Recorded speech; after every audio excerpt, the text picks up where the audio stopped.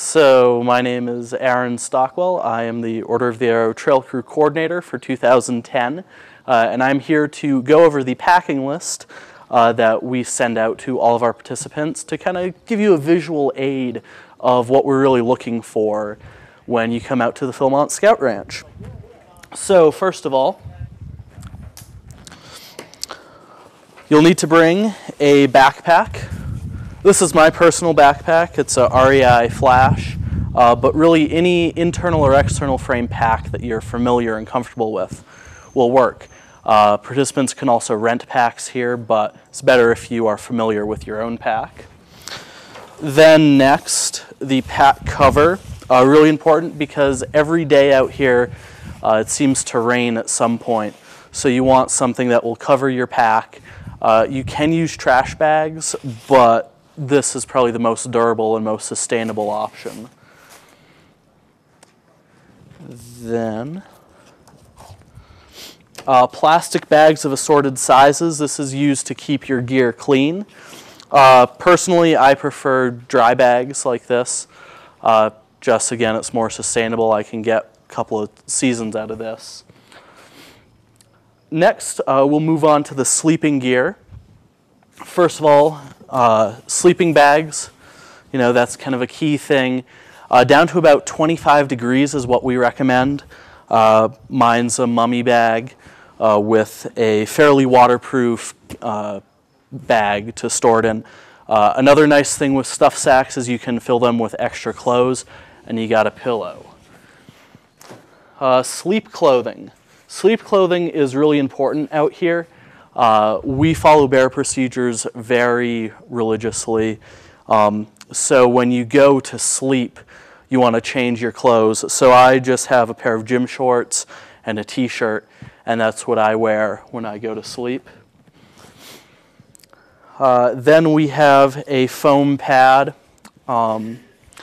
whether yours is inflatable or egg crate like this, or even like this, whatever you're really comfortable with. And then a stocking cap. Sometimes, especially if you come out here early in the season, it can get very cold at night. So you'll want to have a nice stocking cap to keep your head warm in the sleeping bag. So now I'd like to spend a moment on footwear. You always want to have a good pair of hiking boots that are well broken in. If they're not broken in, you're going to get blisters. It's going to be painful. You're probably going to cry a little bit. And we want good, sturdy hiking boots, not just for hiking, but for the work week as well. One nice thing that I always like doing is after all the work is done during the day, I like to change into some camp shoes. My personal choice are these sandals right here, but really anything that's light and you can compact down that isn't your normal shoes is going to be comfortable.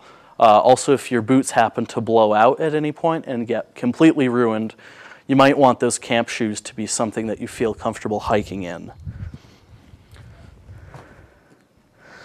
Then, some nice wool socks. This is what I prefer, kind of a smart wool sort of material, but just a really good heavy-duty wool sock. We like about 2 to 3 pairs of socks. That way you can have one on your feet, you can have one stored, and then one that's drying as well, because we often do cross streams and your boots and your socks will get wet. Then we have liner socks, again 2 to 3 pairs of these.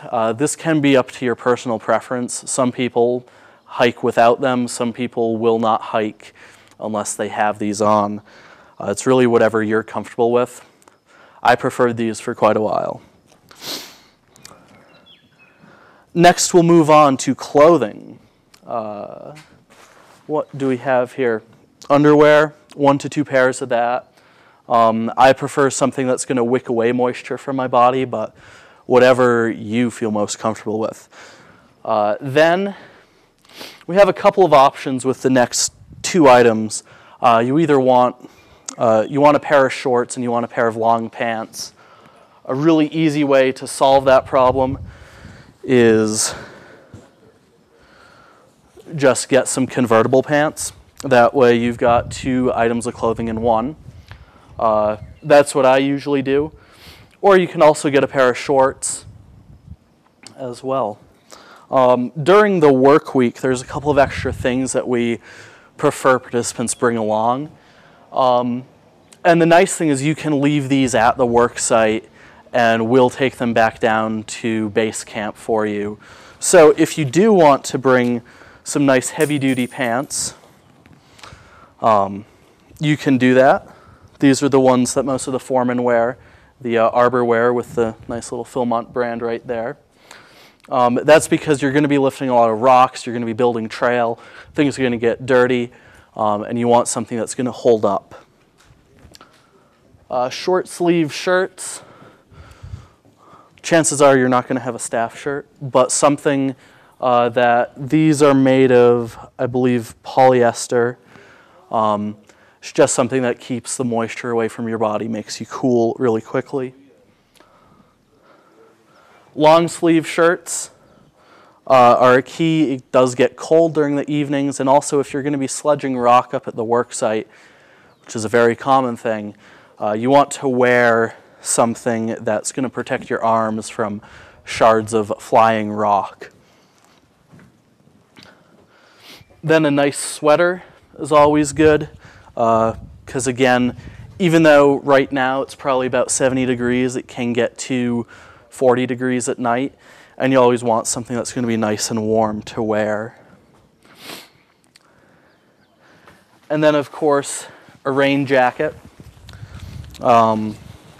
Something we don't recommend ponchos because they can get really torn up, especially if they're the kind that you buy at a gas station, but those are better than anything. But a nice sturdy rain jacket will really help you have a good Philmont experience because it does rain so often here.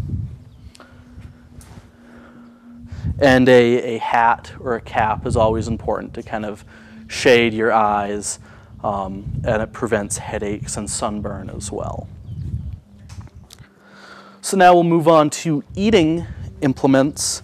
A deep bowl or plate. This is what I use. It also serves as a cup. You know, whatever you're comfortable with, whether it's a squishy plate or an origami sort of plate, or you know, really whatever you can use.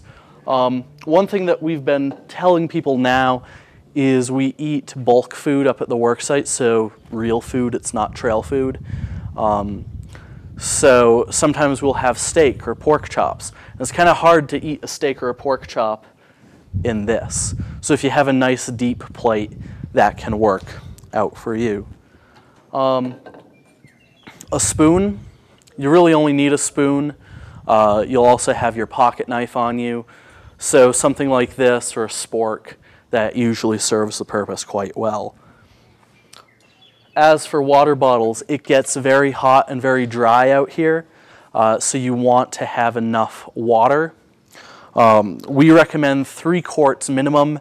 4 quarts is what we prefer. These sort of style of water bottles work well. Hydration packs work well also.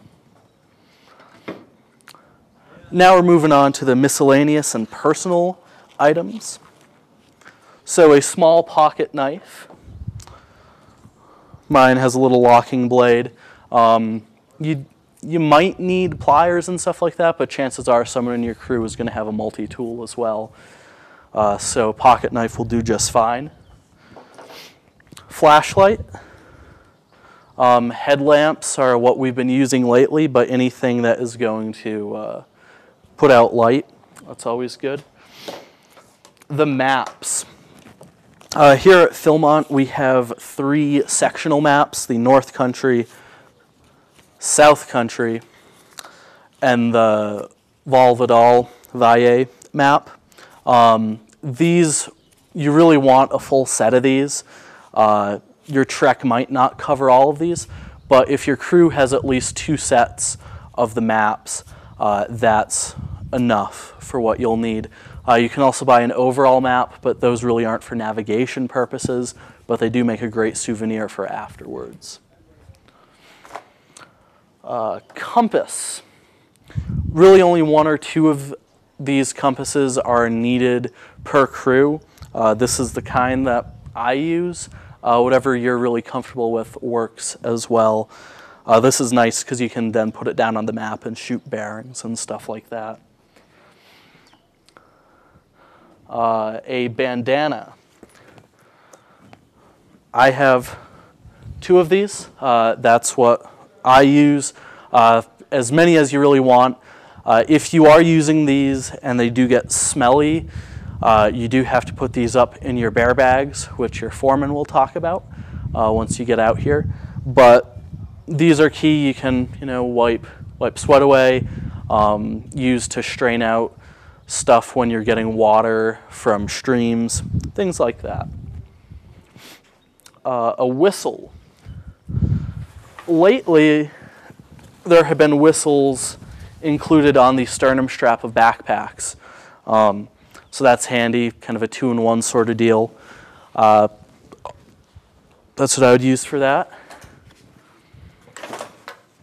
The packing list says money, but money really, you don't need a whole lot of money out in the backcountry, maybe $5 if you need to buy some postcards or stuff like that.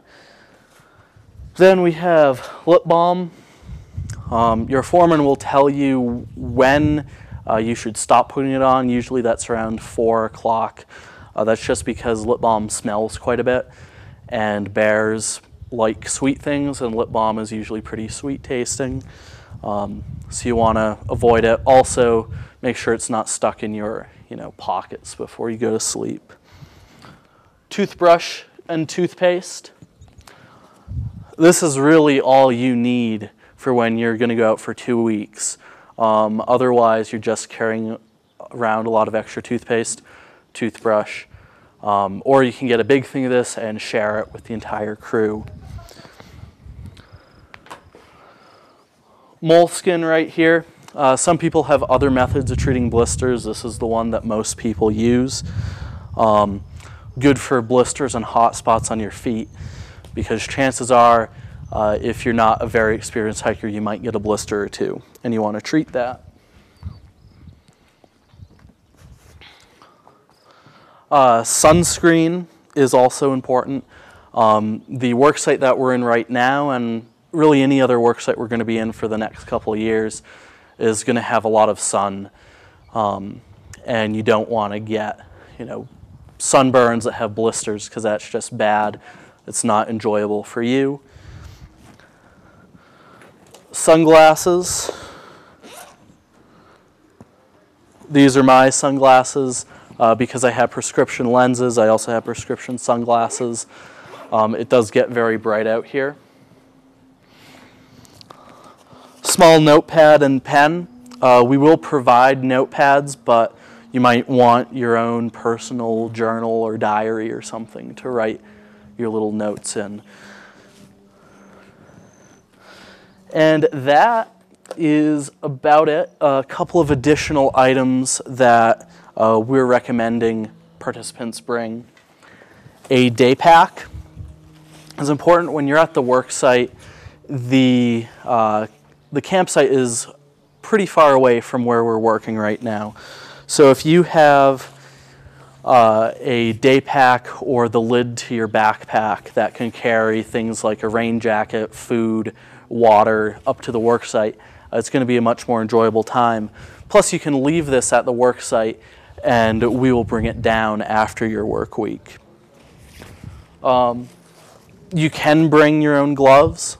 We do provide work gloves, much like this.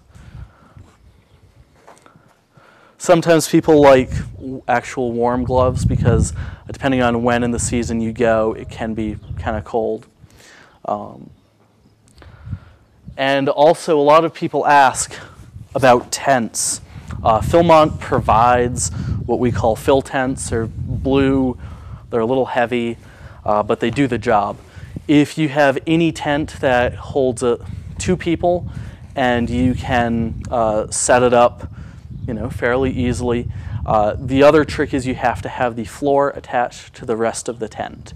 That's part of our bear procedures, so you want to follow those.